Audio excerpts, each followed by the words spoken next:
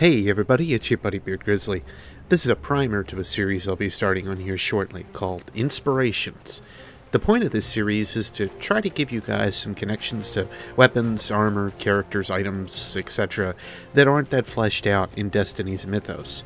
The reason for this being its own video is simply because I'd like the premise of the show to stand on its own and for us to get into the content in each episode in a timely manner. So, what do I mean by this?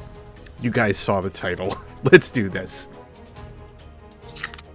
SHIRO-4 is one of the Vanguard's most trusted scouts. Tasked with tracking and eliminating fallen threats, Shiro has traditionally spent most of his time making runs between Earth, Luna, and Venus, gathering intel and engaging in hit-and-run attacks on active fallen crews. Free of the burden of leadership that ties his mentor, Kate 6, to the tower, Shiro willingly aids the Vanguard whenever his skills are requested. This selflessness, combined with his talents for tracking, weapons crafting, and combat, makes Shiro an invaluable extension of the Vanguard's will beyond the city. Shiro is someone I want to know more about. Anyone that gets that close to Cade has to know a few dirty and awesome secrets, or at least a few war stories. This is effectively all we know about Shiro. He's shrouded in a lot of mystery and has a lot of secrets. Every piece of quest text and dialogue that involves his name directly is simply a discussion with your guardian throughout the story, making it hard to actually piece together any possible lore about him, aside from the very direct points made in the card. Side note, in Japanese, Shiro has a few different meanings, being white and castle. I can't help but feel that isn't on purpose.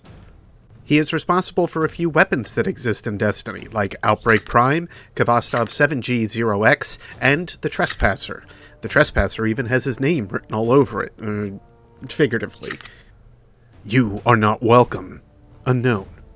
I beg to differ. SHIRO-4.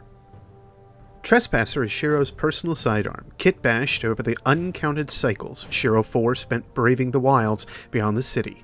This light and quick-fire shooter has ended more conversations than it has started, and will end many more before the last war is won. See, we don't even know who he's talking to. It's a real shame. For all we know, it could be whoever Dredgenyor was before he turned. It could have been some Fallen he was scouting and knew our language, or he could have been talking to someone on an outer colony. My mind wanders too much, doesn't it? Ah, well. Vocab check. Kit bashing means to take parts from one model to another and make it an entirely different weapon altogether. If you look over the design for Trespasser, you see bits and pieces of Fallen tech, an extended clip that obviously doesn't fit the gun, a barrel like that of a smaller revolver, but more of a standard small round ramrod used on handguns today, and a laser sight? I don't know what the bottom piece is, can't seem to find reference to it, but it closely resembles one to me. The only other pieces we could pull from the Trespasser are the ornaments, which sadly don't hold any kind of flavor text on them, just a couple names. Fallen Assassin and Crucible Assassin.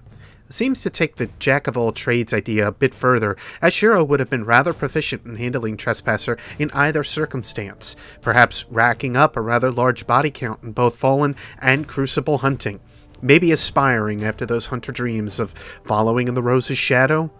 Who knows? Okay, so Shiro's a pretty cool guy from what we can tell here. We know nothing of his history, and I doubt we'll find out much more than this. I feel like we won't get a lot of fleshed out character information on this guy for a very long time, if ever, and that's a real shame, especially when you look at who he feels based off of, and who could be the largest inspiration for the character.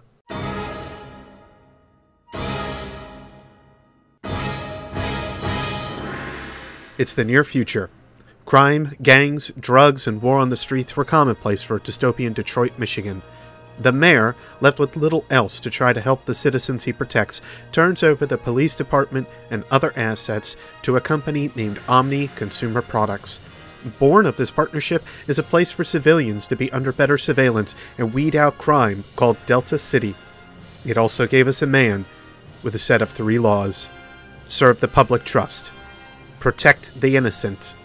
Uphold the law.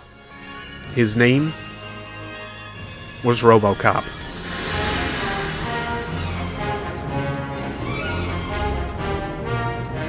You think I'm joking? The design for Shiro alone almost seems to mimic a few of the standing features of RoboCop.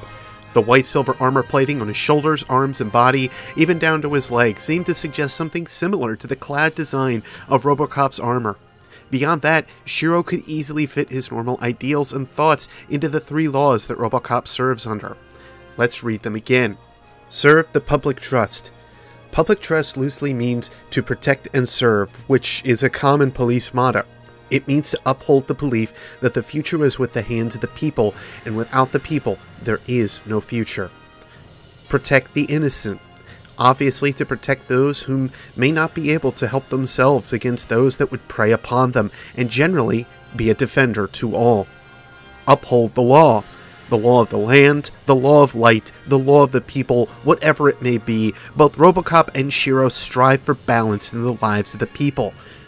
Okay, so some of you are probably going, but this can be related to any Guardian, and you're not wrong, but Shiro certainly takes the ideas of RoboCop's origins a bit further. Shiro has a vast amount of sensor data at his fingertips.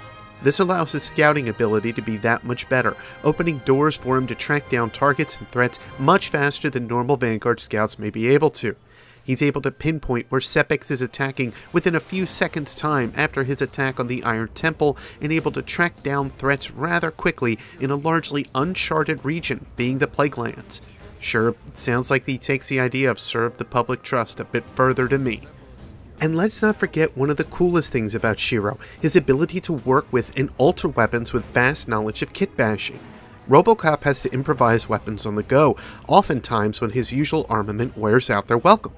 As the franchise went onward, we see RoboCop's armaments also improve, which is no different from Shiro, taking pieces of different weapons to slowly improve the work he did on the Trespasser. Speaking of, how can you look at the Trespasser and not compare it to RoboCop's signature gun, the Auto 9? A converted Beretta, it packs 50 rounds per clip and offers multiple ways to be fired, the most commonplace one used by RoboCop being the 3-round burst. The design of the Beretta 93R and the Trespasser are eerily similar, especially when you get Crucible Assassin on the gun. Also, Shiro's cape? That's a lot of House King's capes spliced together, isn't it? This is a bit of a stretch, but one of the more popularized gangs, you could say, are called the Latin Kings. What was RoboCop's primary goal? Fighting crime in all forms. So there you have it.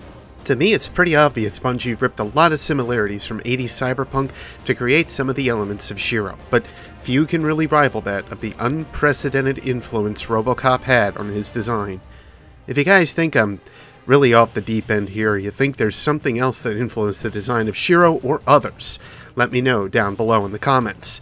And if you can't think of anything you say, but you'd like to support the channel, leave the phrase Robot Justice in the comments.